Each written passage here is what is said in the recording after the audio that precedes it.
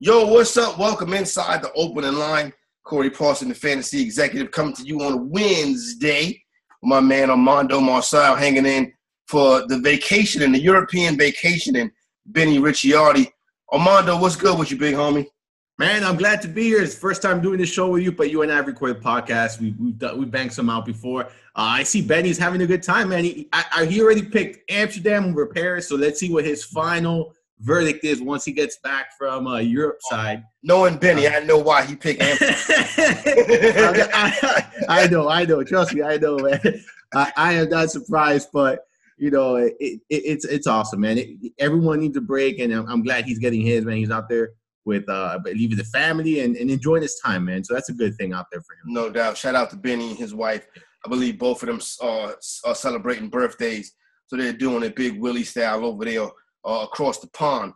We got business to take care of on this side, though. Getting to some waiver wire today. We'll really start to jump into and break down these Week 5 lines.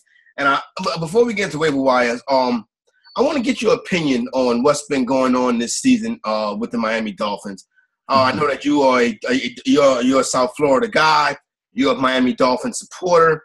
We're seeing an NFL team tank, son, right in front of our eyes. Yeah. Oh, yeah. It's just they are awful. I like what the coaches – look, I like the plan the coach has. I just don't think he has the personnel. I like his philosophy. I like his thought process. I like what the Dolphins are doing. This is what teams need to do, in my opinion, build through the draft. Not overpay for free agents. And look, it's going to be some time before this team is relevant, but I think they're at least putting the pieces of the puzzle together the right way. We've seen teams like, Green Bay, New England, Pittsburgh, some of the top teams in the league over the years build through the draft. And that's just the way I think they should be doing it. We've been seeing it with the Rams. They've been doing it the same way, So right now they suck. To completely honest with you, they suck. They're terrible. They're a team that, you've seen it in the spreads. They've been, 20-point dogs, 16-point dogs, 18-point dogs.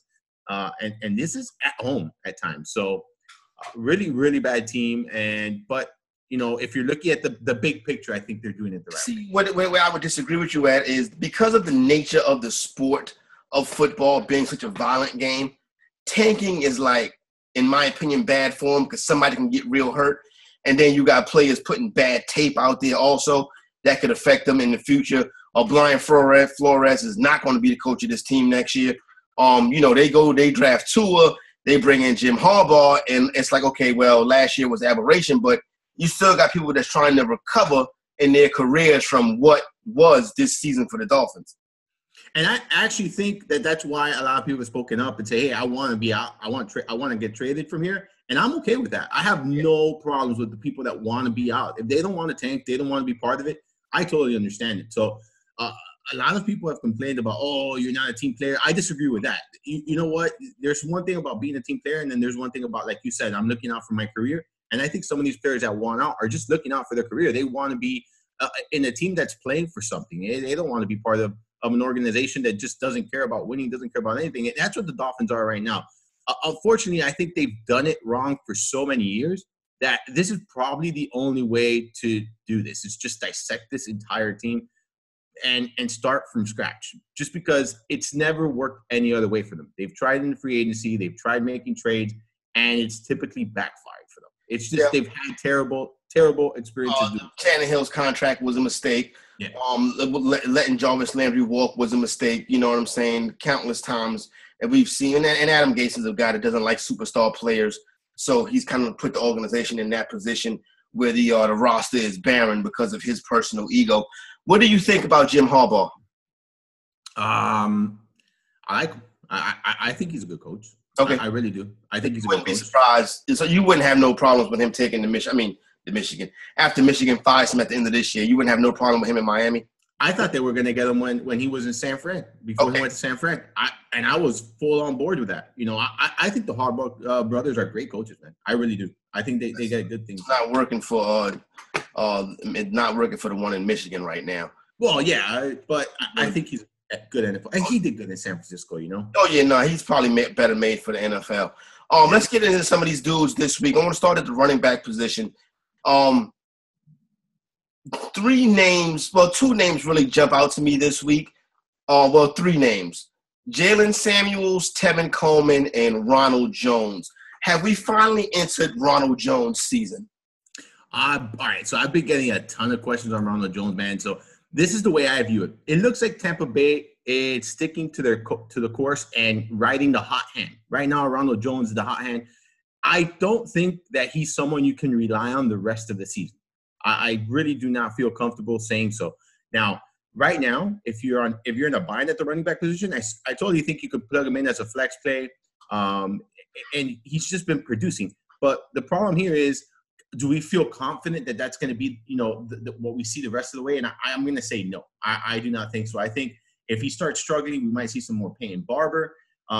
It's been 2 great weeks, but the week before last, he just wasn't on the field a ton. He got the touches, he dominated touches, and he did good with the opportunity, but he wasn't on the field a ton. So I still have some, concerns about, rest of season Ronald Jones, but right now I think he could be of help for a lot of people in fantasy world.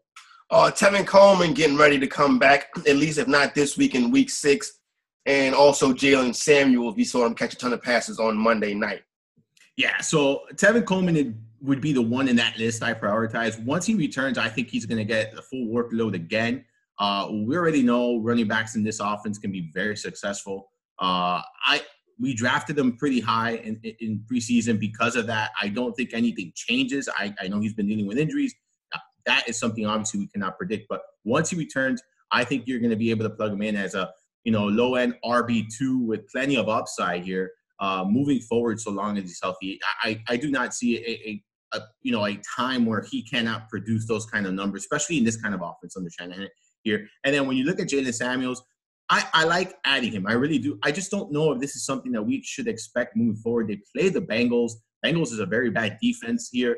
I think that this offense is going to kind of lean to that short pass, route here and the little dump off. So Samuels is likely going to have a pretty decent role moving forward, but I just don't think it's someone you want to rely on a week-to-week basis. I still be adding him as some running back depth, especially if you own Connor here.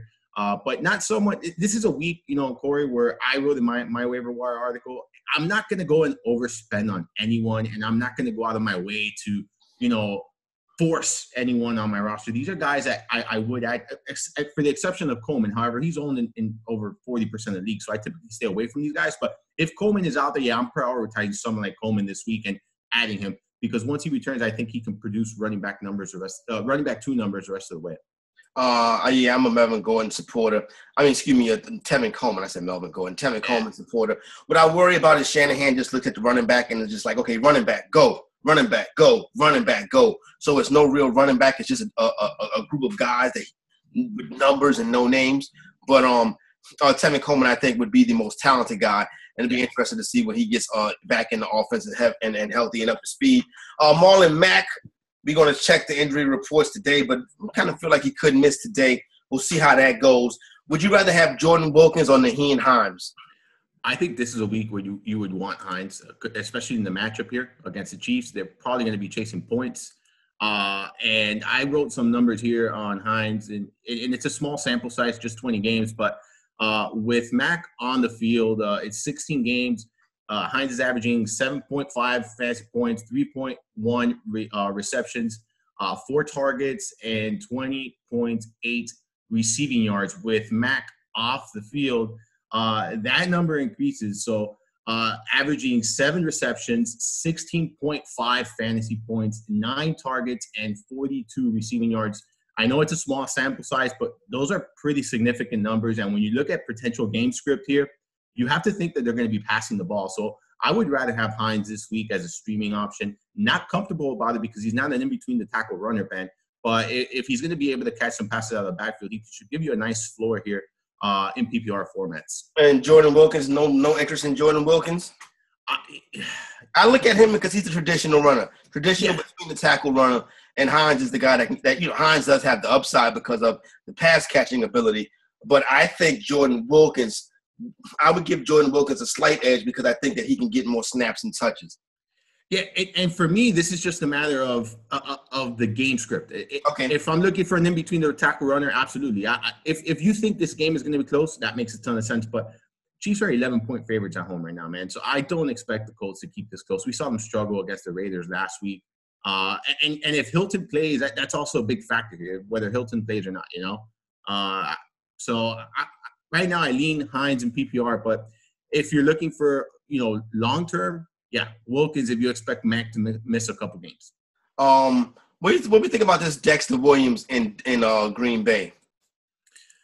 No interest. And it's All just right, tough to have interest. No, I feel you on that one.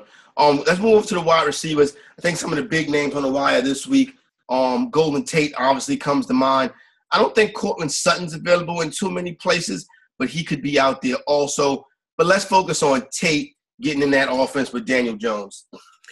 Yeah, he's someone that if he's out there, I'm gonna focus on getting. Just because we know his upside, we know what he can do. Problem is, we don't know what role he's gonna have here. I like Sterling Shepard a ton. I've been a big Sterling Shepard guy. And they have Evan Ingram, so I still think Tate is gonna be third in the pecking order here. I don't know what that means. It's something that we're gonna have to see. But I definitely be adding him as a stash. I won't add him and play him this week unless you're a really tough bind.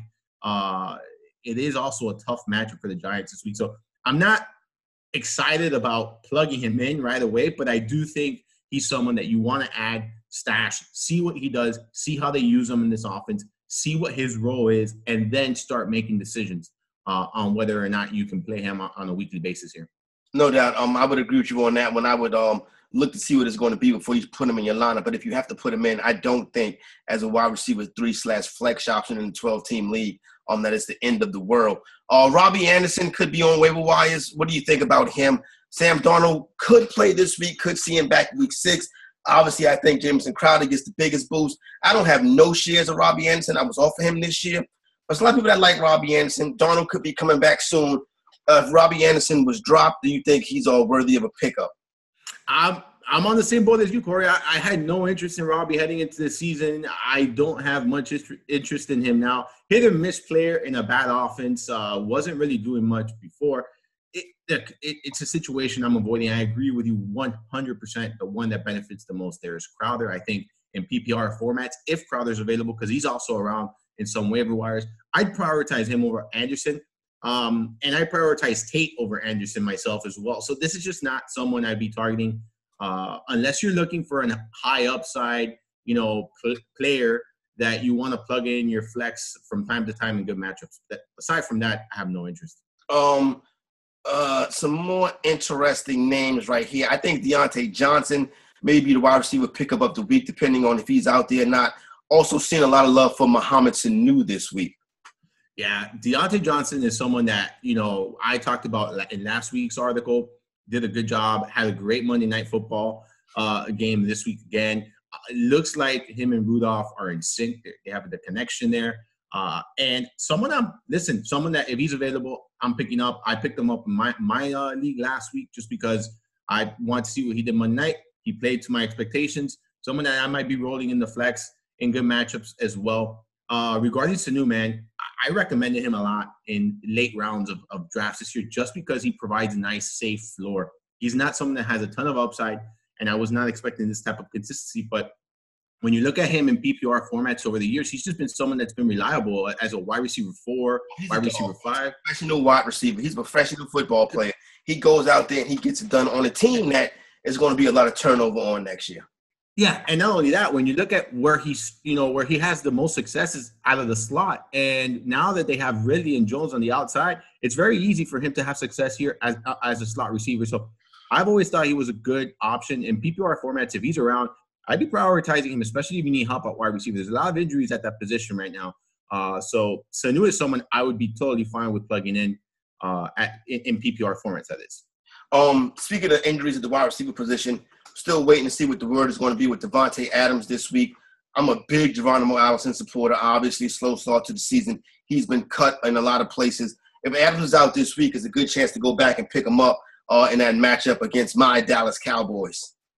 Yes, it would be, because I think that they're going to have to pass the ball in that game. I think Dallas is going to be able to put up points against this defense, especially what we saw the Eagles do on the ground last week against Green Bay. Having a running back like Zeke, and I'm sure you're happy about him finally signing and, getting on board. We haven't spoken since, but having a running back like that, listen, they're going to be able to run it down the throats here against Green Bay. So I think Green Bay is going to be chasing points here. I like Addison. Before the season, so far I've been wrong. Before the season, I was Addison over MVS. I thought it was very close. I was Addison over MVS. MVS clearly the guy, though. Yeah, clearly the guy. But right now, if Adams sidelined, Addison's going to step up in a big way. I also think Jimmy Graham is going to step up in a big way here. If Adams is indeed out, which is trending that way, especially with this type of injury. We've seen in the past, it's kept players out at multiple weeks. Turf toe is serious stuff for some of these guys. Yeah, the way that you can't heal from turf toe by playing on it. You kind of got to get your feet up. A couple more interesting names. Antonio Callaway, I believe, is coming back from a suspension. And then Auden Tate has been interesting too. Listen, the story with A.J. Green keeps changing. A.J. Green is trending in the right direction. He's probably good enough to play. A.J. Green's in the last year of his contract, and this team is 0-4. And A.J. Green is like, you know what? I can get a new deal someplace else and be healthy this year. But Auden Tate, on the other hand, is somebody the past couple of weeks we've seen an uptick in his production. He's going to be a guy I'm going to be going after on the wire tonight. And I might give some looks at Antonio Callaway too, but I'm so heavily invested in Odell Beckham, I need him to get going. What do you think about Tate and Callaway? So for Tate, I think he's a good short-term, pickup now. He's seen 16 targets over the last 2 games. Like you mentioned, he's seen an uptick. You have Ross that's expected to be out. Green is also out. So there's going to be someone that needs to step up there. We know Boyd has been doing his thing, but Tate is someone that can come in there and, see 6 to 8 targets, and at times even more. We already saw that with 10 the week before. So definitely someone that John Ross is most likely going to be out this week. Well, he's expected to be out a couple weeks from what I read, with that shoulder injury. So for that reason, they're in need of help out of their pass catchers. So I think Tate's going to have a role, and if you need immediate help, he's someone that I would be targeting, because I think you could easily plug him in a flex there. Now, thing is, he's a short-term solution. He's not a long-term, because once Green comes back, but like you said, Green's still a couple of weeks away, man. They said it was going to be 4 to 6 weeks. People were asking, hey, why isn't Green back? I always projected long. When they say 4 to 6, I'm always projecting 6. I'm preparing for the worst in these scenarios, man. I agree.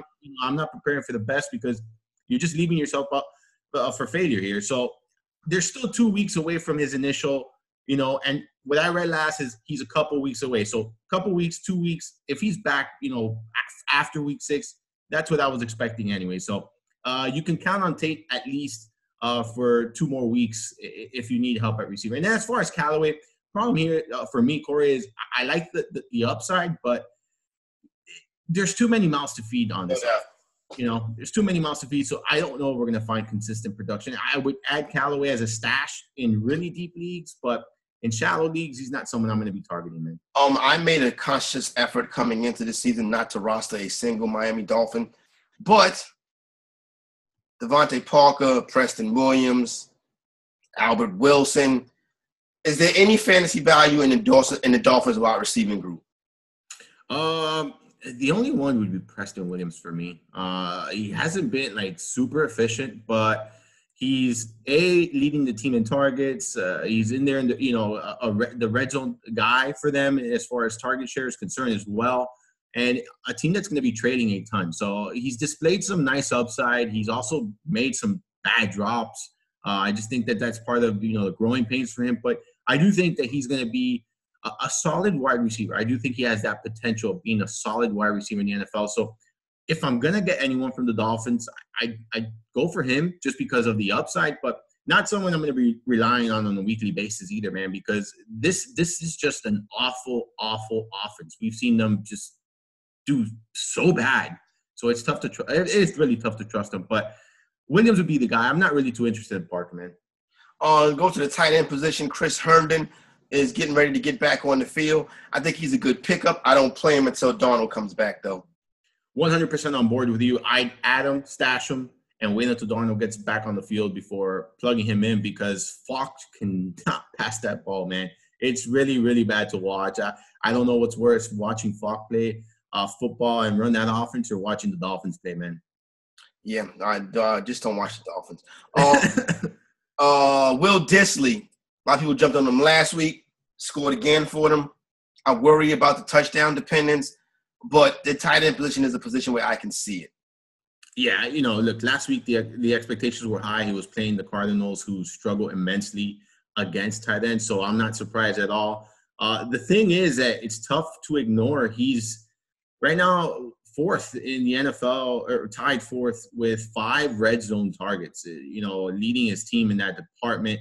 Russell Wilson has been very, very open about his love for Dissly and how he expects Dissly to continue this production. I'm not sure it's going to happen, but if he's out there, I'm adding, especially in such a volatile position. And I'll be playing him, honestly, until he starts cooling down.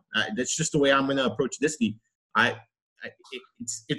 It's tough to ignore what he's been doing. I know that he's relying heavily on the touchdowns, but if they're going to be utilizing him in the red zone, and this is a team that can move the ball and can get in a scoring position, I'm going to be on board with him until I see otherwise. What about guys like Jimmy Graham, Gerald Everett, and Dawson Knox? All right, so Gerald Everett is someone that, if you need a streaming play, I talked a little bit about him yesterday in the Roster Coach show. I wouldn't mind streaming him. I wouldn't be depending him on a week-to-week basis. He also has a pretty high target share in the red zone. I believe it's 26 or 27% of the Rams' red zone target share, which is a pretty high number considering, all of the weapons on this offense. And then you look at, how this offense rolls. It's fine with me for Everett. Not someone I'm going to rely on a weekly basis. Jimmy Graham, if Adams is out, I'd be adding him. I'd be playing him. This is not a terrible matchup for him. But once Adams is back, he's not someone I'm going to trust on a week-to-week basis. If Adams is sidelined, though, I do think Graham is someone you can probably depend on each and every week. I definitely believe he can see a much higher target share with Adams on the sidelines. People forget, how much volume Adam takes up in this offense. And I know he struggled early on in the season, but a lot of that, in my opinion, has to do with the matchups here. As far as Knox is concerned, it's really dependent on Adams' status. Huh?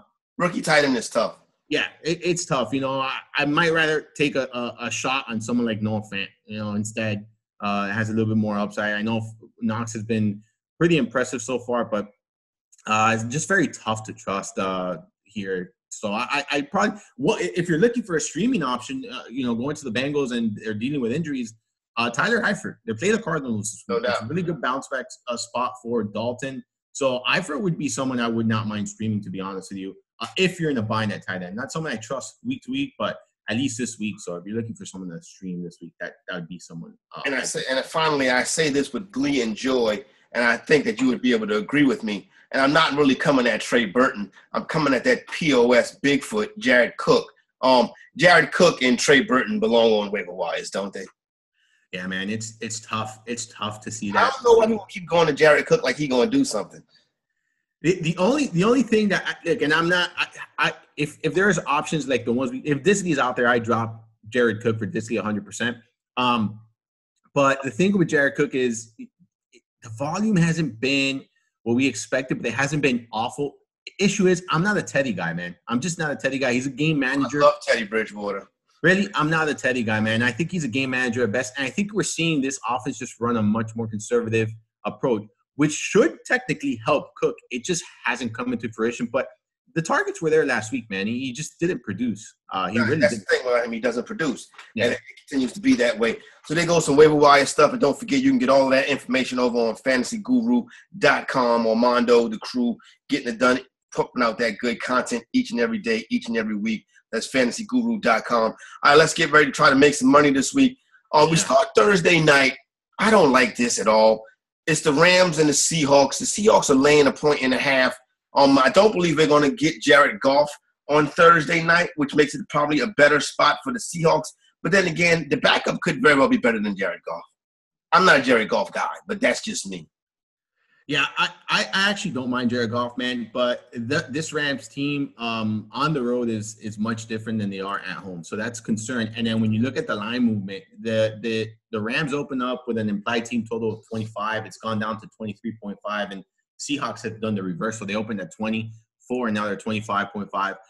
Probably a game I stay away from because I do think that the Rams can pick this, secondary apart if they're on their game and coming off a loss like they did against the Bucs. They might be out for some vengeance here, but if I had to pick, I'd probably lean on betting Seattle here, but I wouldn't bet this game at all. Yeah, this is not something I'm going to bet Thursday night. I'll probably find a player proper to ride with to have me a little bit of action, but I won't be touching the spread or the total. Arizona and the Cincinnati Bengals. I keep getting burnt every week by the Cincinnati Bengals. I'm willing to touch that stove again. I'm probably not. I would rather parlay the money line at -170 with something, but if I had to lay the 3.5, I would. I don't think the Bengals drop to 0-5 at home versus the Cardinals.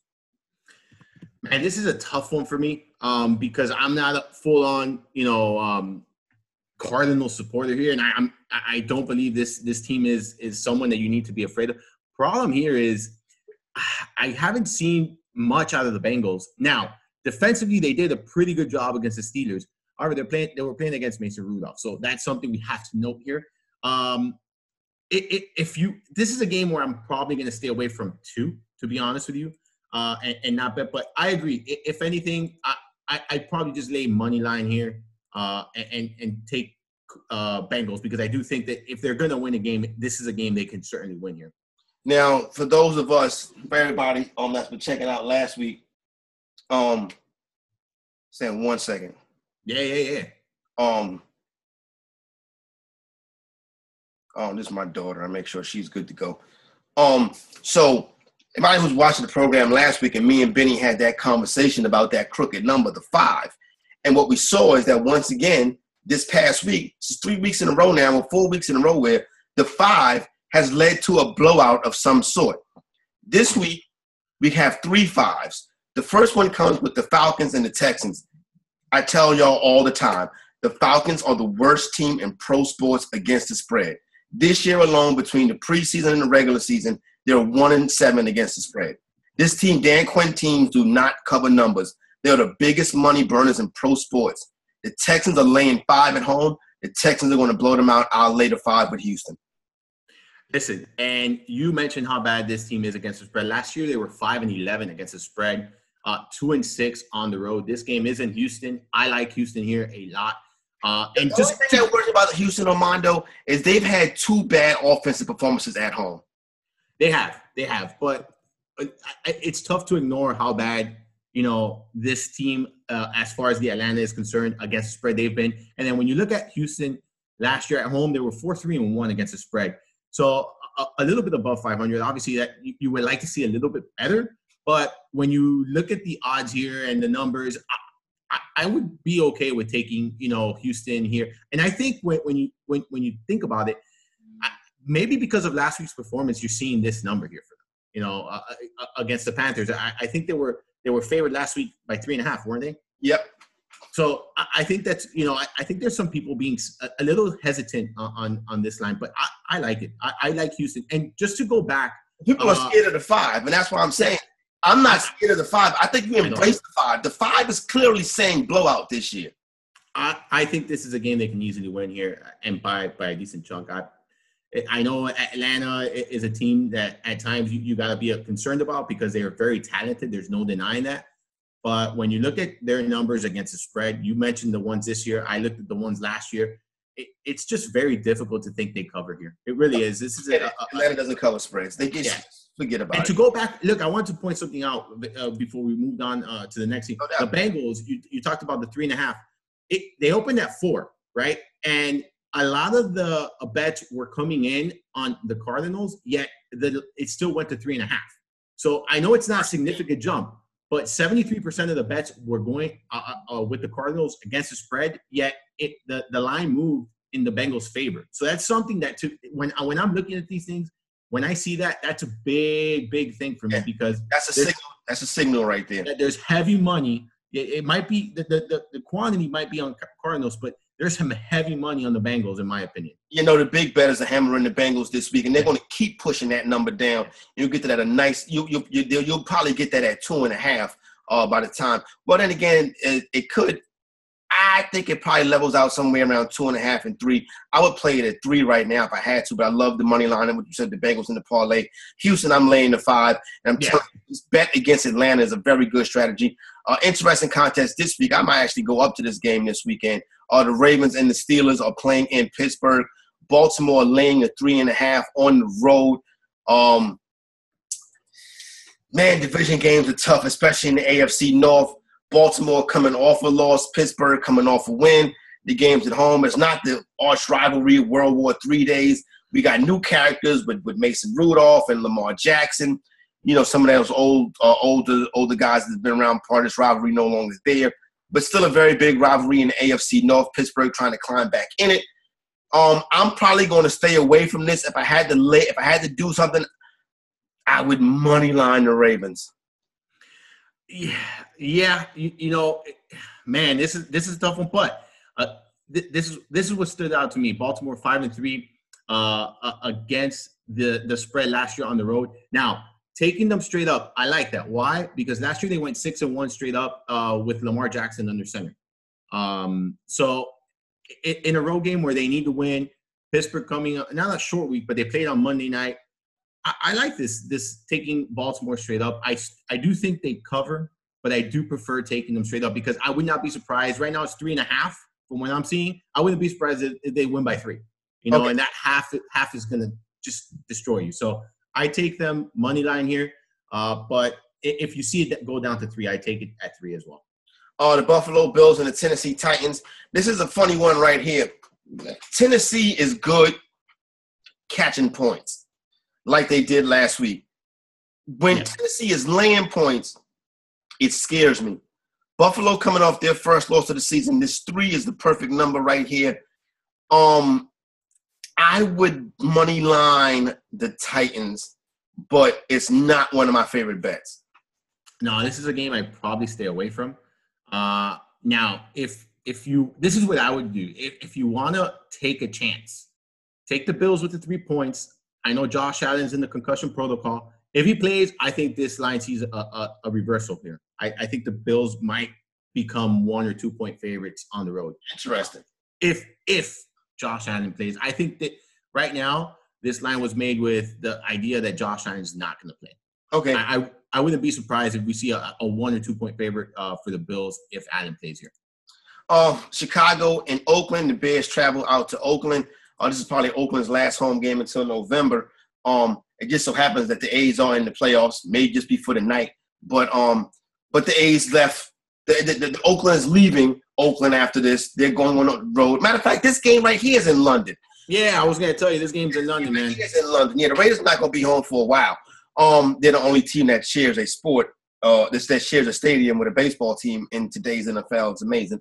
But we have a London game, and we have that magic number of 5. And once again, I'm going for – and I do not like betting on the Chicago Bears. I do not like Mitch Trubisky. But the truth of the matter is this, especially if Trubisky doesn't play this week, I like the Bears even more. Now, I'm ready to lay the 5, but do you have any trends on these London games? No, I feel like there's been some blowouts in these games. There have been some blowouts, and there's been some lopsided matchups here. I'm with you. I actually think Chase Daniel would be a good. He's an upgrade. He is. He's an upgrade. He can move the ball. He held his own against a tough Vikings defense. I'm taking Bears here. I'm taking Bears. I wouldn't mind taking them with the 5, giving the 5 points. Just they're a far superior team. They really are a far superior team. The defense is out of this world. We've seen Oakland struggle. I know they held their own and they did what they did last week against the Colts, but we're talking about a ferocious defense here, man. I really don't see a way that Oakland keeps this close or wins this game. I don't see a path to that. No doubt. Jacksonville and Carolina, one of the more interesting contests of the week. This Carolina's laying 3.5 on a 2-game winning streak. Now you get Kyle Allen coming home. You get Jaguars coming in on the road, coming off a very impressive win. But I don't like the Jaguars in back-to-back road games. I don't know if I like Carolina laying 3.5. I would prefer this number at 3. If I'm taking anything right now, it would be Jaguars getting the 3.5. But Right. It's a game I'm probably not going to be touching just because I think that's a great point. 2 back-to-back road games. Carolina's defense, in my opinion, is underrated. We saw what they were able to do in Houston last week. So this is going to be a defensive game. Now, what I might have some interest in is in that 41, total. I might have some interest. I wouldn't be surprised to see this be a 17, 14, 17, 13 game. A low-scoring game. I wouldn't be surprised when, I'm not expecting none of these offenses to really start slinging it here. And you're going to see, the Panthers take that approach of just kind of use McCaffrey, run the ball, the short dink and dunks, take some time off the clock. So I have a little bit of interest here in the under, not a ton, but some interest here in the under. Oh, cool. I'll keep that in mind. Come back stateside once again. Well, we're already back stateside. But let's come up the coast to New York Giants and Daniel Jones, the legend of Daniel Jones. They're catching 5.5 at home. There goes that 5 again. I love Minnesota laying 5 on the road, laying the 5.5 on the road this week. I probably think that's the safest team laying the 5. Yep. I would feel best betting them, to be honest with you. Vikings should win this game pretty easily here. So I'm with you. I'm with you on that Vikings laying the 5. Kirk Cousins will bounce back this week. The thing about Kirk Cousins is Kirk Cousins can't win those road games or maybe even not those home games. Kirk Cousins' main problem is he can't beat the teams in the NFC North. And that is but those are the teams that they brought him near to beat. So he's got to get that together. But the Vikings, the defense, their running game on the road against the Giants, I think they'll rack them up pretty quickly. And I like Dalvin Cook is probably an RB1 this week.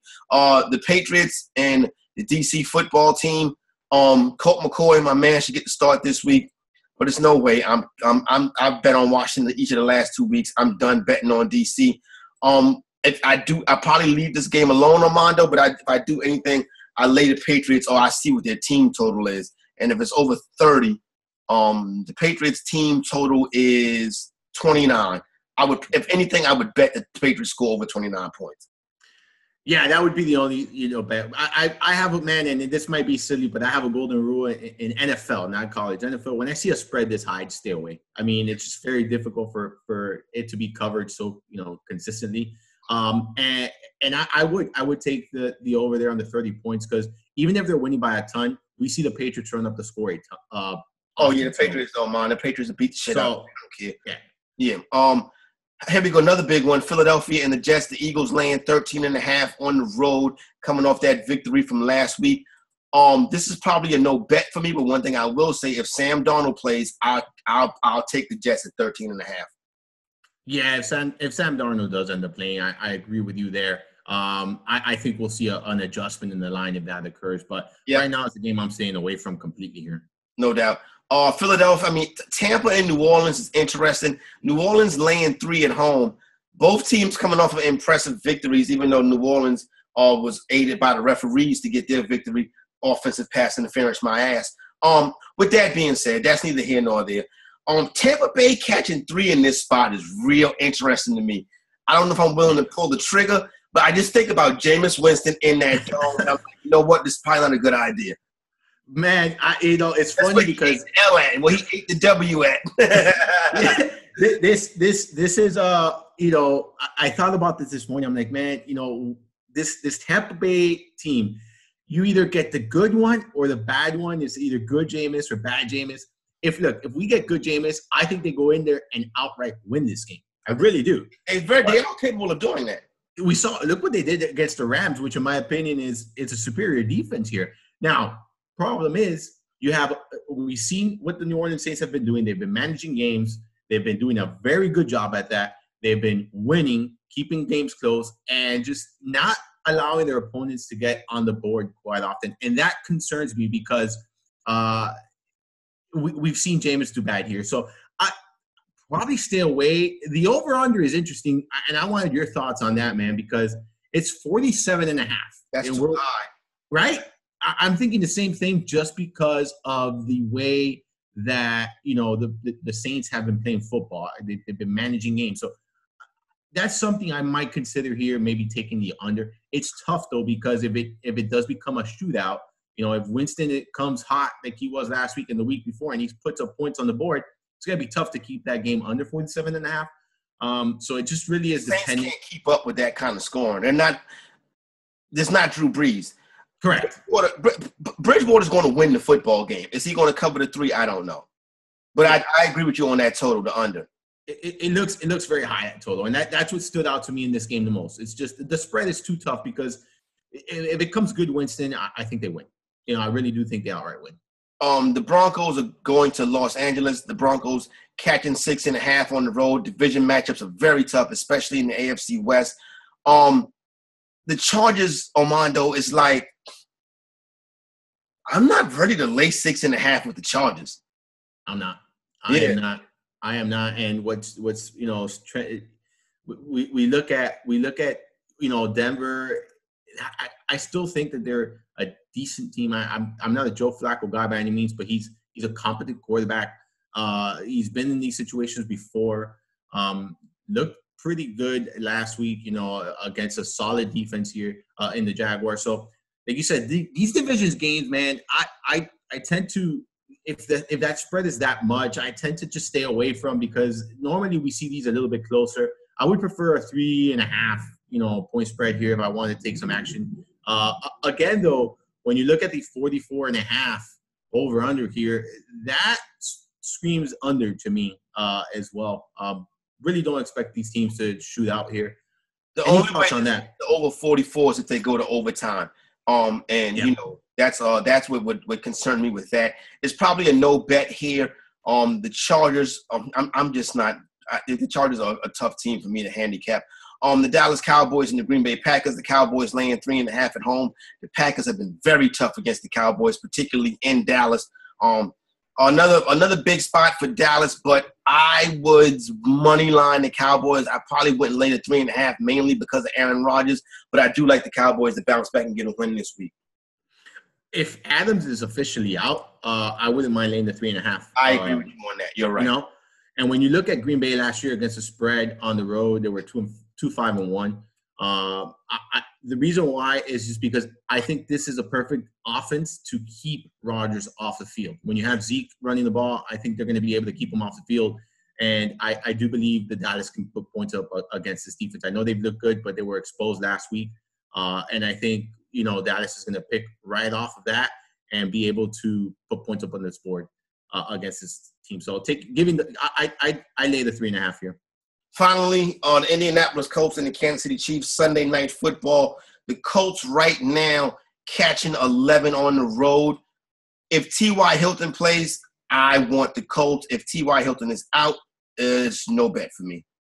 Yeah, this is no bet for me. I kind of like the implied team total here for Kansas City is 33.